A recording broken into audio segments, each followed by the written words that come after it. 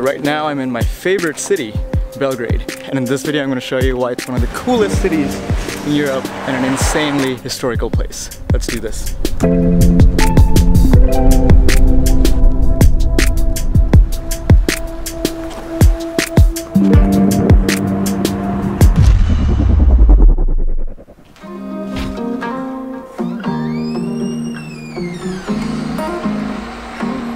It's 5:30 a.m. right now, and I'm in Belgrade, Serbia, which is one of my favorite cities in the world, if not the favorite city. I'm in Zhiyun Weebill S, which is a very central hub of Belgrade. See a lot of buses here, people coming to work.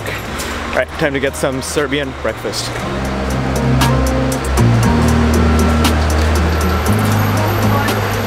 Is that cheese burek?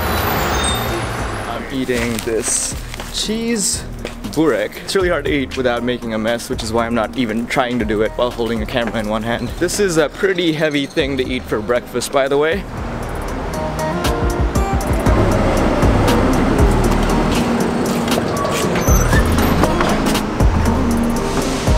So the tram network in Belgrade was actually built back in 1892. So you get some really good old European vibes.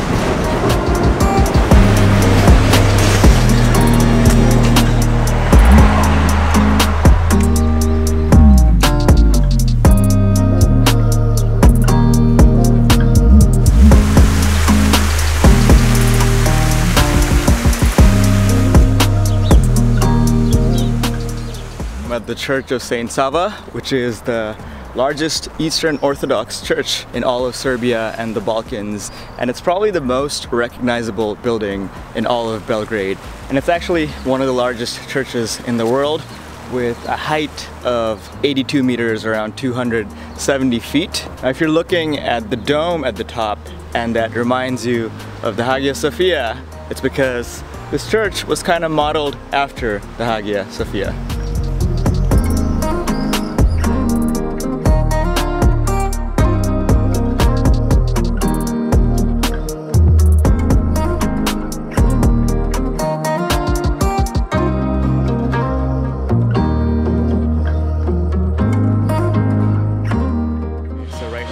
I'm in the Church of Saint Sava, and there's a little bit of renovation going on, but the interior here is just freaking incredible. There's about 12,000 square meters of golden mosaics covering the interior, and the construction of this interior was actually partially financed by the Russian state 2 years ago. Vladimir Putin was actually here, and he symbolically put one of the stones in the mosaics. So in 2020, when the Hagia Sophia was sort of converted back to a mosque from a museum, there was a lot of interest expressed as this place sort of symbolically replacing the Hagia Sophia as a spiritual Orthodox center for the world.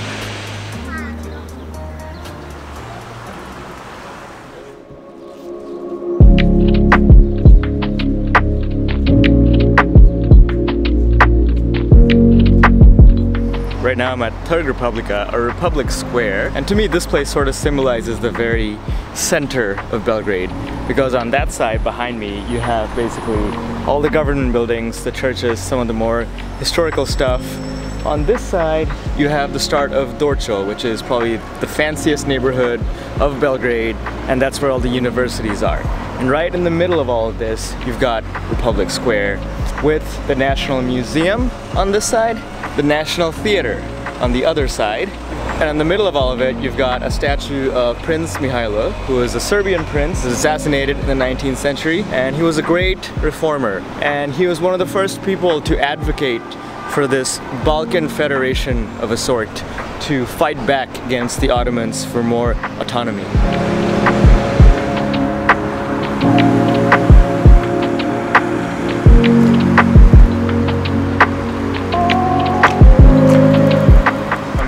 House of the National Assembly of Serbia, but up until about like a decade ago, or a little more than a decade ago, for almost the entirety of the 20th century, this building served as the parliament of Yugoslavia.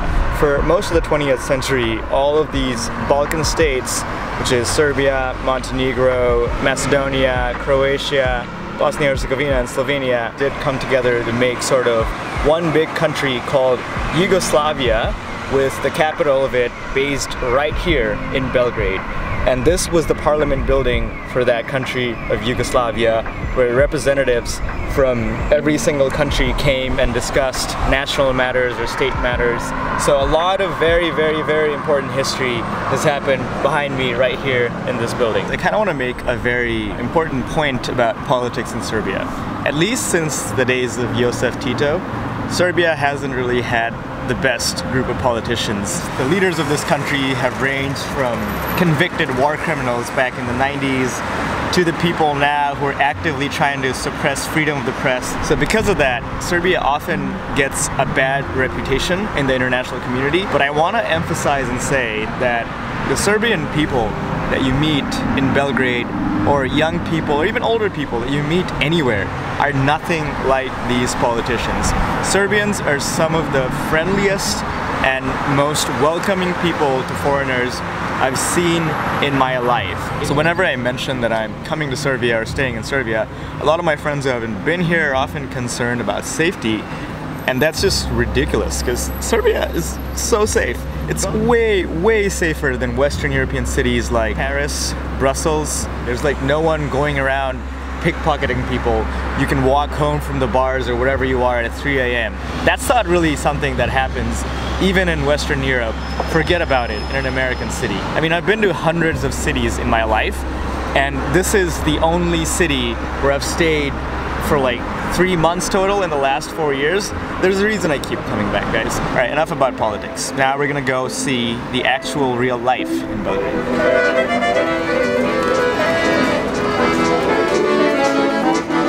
Alright, so I'm back in Zelena because I can't possibly do a Belgrade vlog without some Pljeskavica. Mala Pljeskavica? One, yeah. Urnebes. Spicy rastavas, kupus. So one very important thing to note is the word for thank you in Serbia and Croatia and pretty much this whole region is hvala, H-V-A-L-A. The first 2 years in the Balkans I was calling it hvala, like the animal, and none of my friends told me. This is Pljeskavica, the Serbian national dish and probably my favorite food in this whole region, if not one of my favorite foods in the world. This is delicious.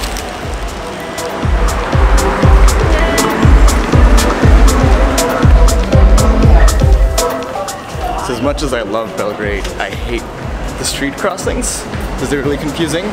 The tunnels are confusing too, but sometimes it's the best way to get through.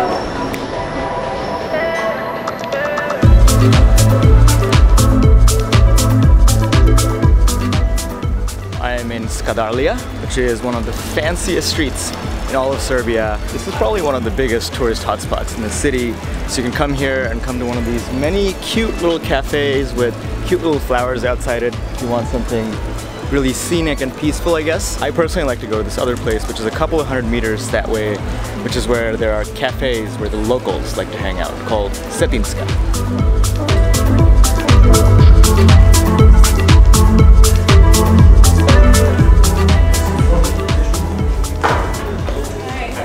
Each of the three, right? Oh, okay, ne izvini, molim te, onda samo po 2 šljive kaj si idu.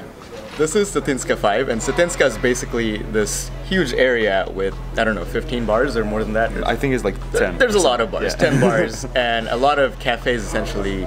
So this is where more like the locals and the local hippies come and chill out, and this is where I work every day. Nikola does too. This is Nikola, one of my best friends in Serbia. I think you are my best friend in Serbia, by the way. You're my best friend from Bangladesh. So we usually work here every day, but this is not a work video. Today we're gonna try rakia, which is the Serbian national drink. It's a Balkan spirit, but yeah, if you come to Serbia, you have to try at least 3 rakias. Rakia might be good, but I'm just not a fan. So if it looks like I'm in pain, it's not because rakia is bad. It's just I can't drink rakia. Rakia is basically this distilled fruit drink, which is extremely popular. And it's also very popular to brew it in your home. I feel like everyone I know has like at least one grandparent that makes rakia and drinks it in the morning, and there's like all these legends about how everyone thinks rakia cures everything. During Corona, that was like one of the most popular, not even a meme or something, it was like, I think the president like himself was saying, just drink 1 rakia every morning and you're gonna be fine. Don't take medical advice from Serbia's president. The first time I actually drank rakia was on a boat, in a boat party. No one told me how strong. I had no idea that a shot could have like 60+% of alcohol. Yeah. Rakia should be like 40% to 50. Yeah. But the homemade ones are like. Yeah. And here like we sort of go in a more extreme, ways. So here it's like 55 or something, to 60. We're trying 3 different kinds of rakia. The first one's apricot or kaisia in Serbian, or kaisijevača when we talk about rakia. Živeli.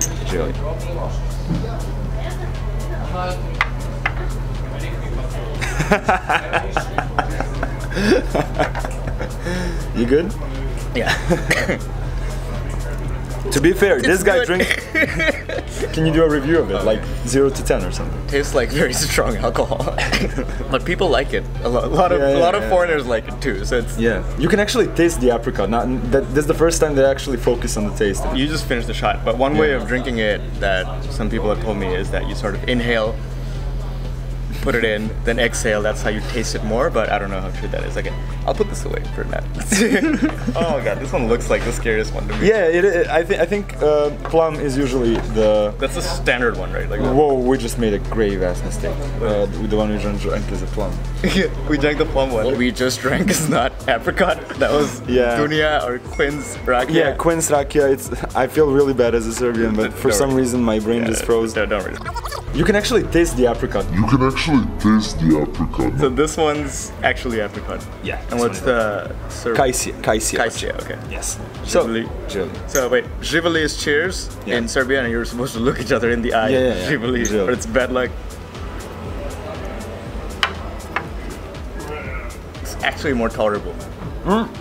It's sweeter, I think, than the other one. Definitely like this a lot more than the last shot. Alright, so number 3, this is plum rakia. What's the Serbian? A.K.A. Šljiva. Živeli. Živeli.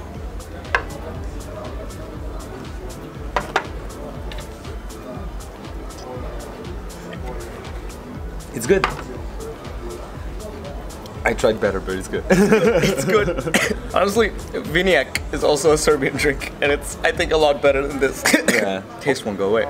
If I had to rank those 3, I'd rank the apricot one is the sweetest and the best. This one, plum, was, I guess, okay. Dunia was the hardest one to drink. And you have to finish mine right now. That's it for rakia tasting. On to the next scene. Yeah.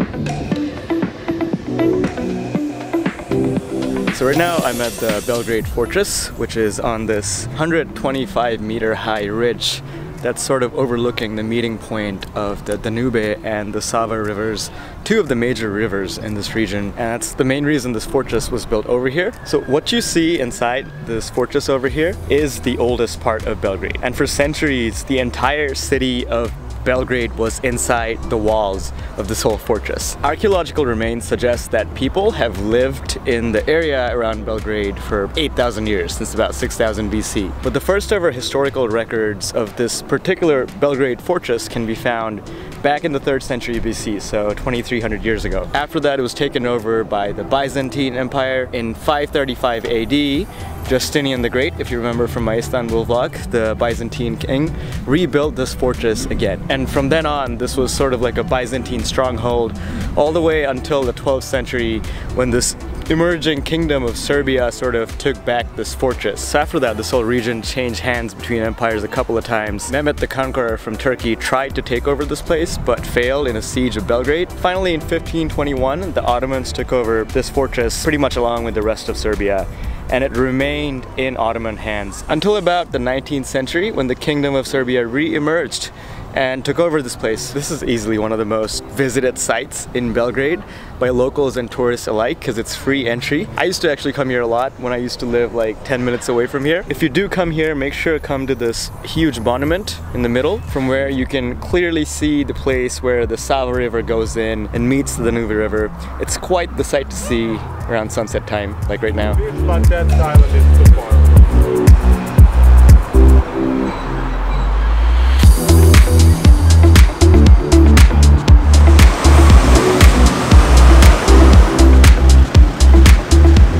Right now I'm in this sort of area called Zemun on the outskirts of Belgrade. It's only 15-minute bus ride away from the very city center near Zeleni Vinjak, but it's on the other side of the Sava River. So because of that small separation, this place has been under different kingdoms and often even different empires throughout Serbia's history. Even up until World War I, this whole area was controlled by the Austro-Hungarian Empire. And the other side, everything else you saw in Belgrade, was controlled by the Kingdom of Serbia.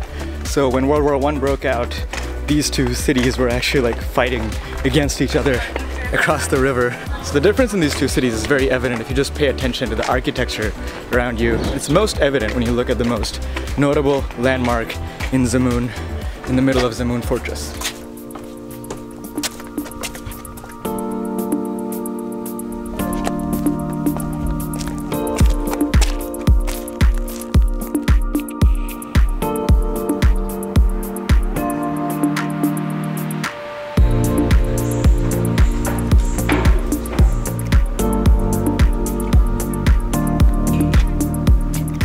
So right now I'm on top of Gardosh Tower, or Millennium Tower, and this was actually built in 1896 when all of Zemun was under the Hungarian Empire. And this is called Millennium Tower because it was built in order to commemorate Hungarians living in this part of Europe for 1,000 years. Ironically, they were driven out less than 20 years after that. This place was built on top of this hill.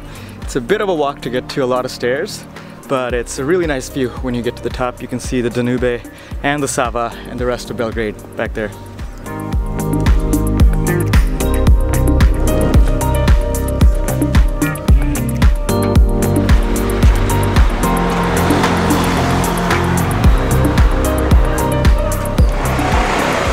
Vinjak?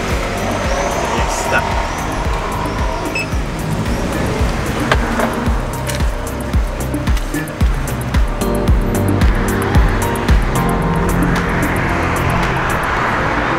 This vlog is coming to an end, and I just realized I never talked about one of the coolest parts of Belgrade, which is the Belgrade nightlife.